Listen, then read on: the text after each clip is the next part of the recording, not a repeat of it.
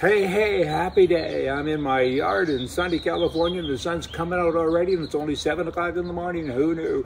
Hey, things are gone to pot here, don't you know? I'm in my yard trying to escape the sun. I got 3 things here to start the morning with, and that'd be how to talk. I often say talk is cheap, it takes money to buy whiskey, but here are 3 little pieces to that. Appearance talk. That's biblical. It means that one sees something as it appears to that person. Brian talk, number 2, is not what I say that matters, it's what you understand. Liberal talk, number 3, that's just stupid. You know, the NDP in Canada, that's code for communist, I think. Recently, the man said, the leader, he said, you know what, I know that we said, a group of us crazy people, that we're looking to phase out the military in Canada, but that's not a good idea because they're good at carrying sandbags and they've been helpful with regard to COVID. They guard doors and rooms, and so let's keep the military for a while. You're kidding me, right? That's all the military is good for? Good bloody grief. Ah! And then in Canada, you got this green leader. Her name is something, Paul. And she's got all kinds of obstacles, so she says, from her party and other people because of her color.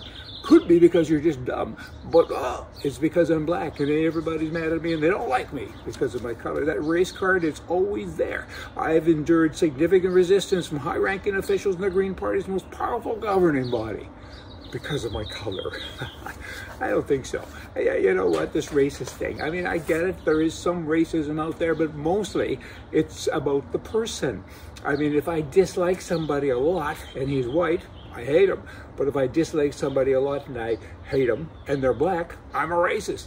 I don't know. You got to kind of dig in there a little bit. Back to this NDP guy, you know, the code thing, Commie thing in Canada. It wasn't that long ago when President Trump was the president and there were 250,000 deaths by COVID at that particular moment or time in the US of A. And he made this outstanding, outlandish, pick some wordage. He made this comment. He said, the president has killed 250,000 people. He said that, really. And now, though, let's kind of analyze this.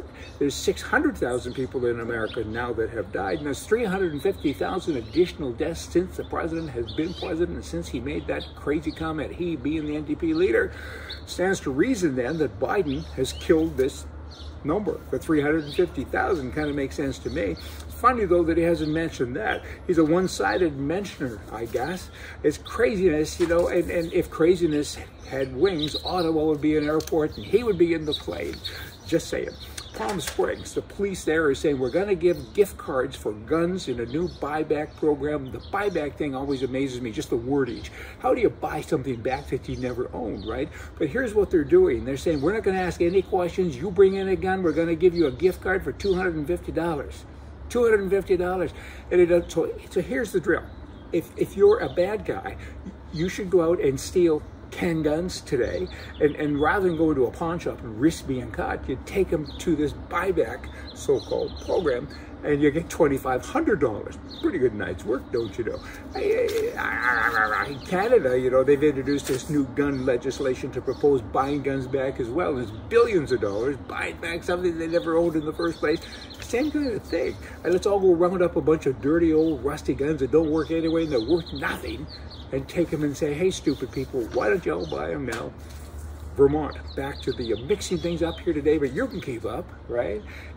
With regards to color and racism, you got Vermont. They're opening up this COVID vaccine eligibility to anyone over 16 years of age, as long as you identify as black or a person of color. Another racist thing, what about white folk? I mean, you guys can just, y'all go and die and we're gonna look after other people. It shouldn't be about color. Good grief. If you're going to do it over 16 years of age, that says it, 16. That's your barrier, that's your thing. But now you gotta be black? Ugh. British Columbia, lots of topics here, but you know what? These are topics that maybe y'all can have a takeaway and say, I can help fix the world someday, because these are crazy things that are going on and we need to sit back and look at them and say, hold it here. Maybe we can do things differently or encourage or influence somebody else to do them differently as well. In British Columbia, 5 people die each and every day from fentanyl. 5 people. The dealers get a couple of years in jail and they're out in a few months, right? I mean, okay, what's going on here? And now you got COVID, you got good, honest people that have been locked up for a year. These guys, these people, it's murder. It really is murder. They sell fentanyl. They know that the percentages are such that many people will die.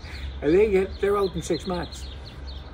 You have seniors and other people in Canada, particularly, that have been locked up for 12 months, 13 months actually, and they didn't do anything bad. These are good, honest people. They pay taxes. They don't kill people. And COVID has a 90-some-odd%, a high percentage rate of recovery. So let's kind of do the balancing act on that. How about there isn't one? And then, and then you got homeless people. And you got in BC. I'm talking Canada today because I'm astounded at some of this stuff. Every country astounds me, but Canada's the astounder today. The government's out buying hotels. They've recently bought the Ramada Vancouver downtown hotel to house homeless people and other people. They bought the Howard Johnson on Granville Street. They bought the Buchan Hotel. There's a long list here. They're in the hotel business. Free enterprise with communist governments. Good heavens. Right edition. That's me. We have never received, nor will we ever ask for any subsidies or government money or voluntary support of you, the viewer, nor do we sell advertising to help finance our efforts. Our only special interest group is the right versus the wrong. To cause awareness and to encourage solutions, Right Edition is funded by me. I am a patriot. I hate bullies. I ain't that bright, but I'm here to help, and I hope I do. People have said, who are you?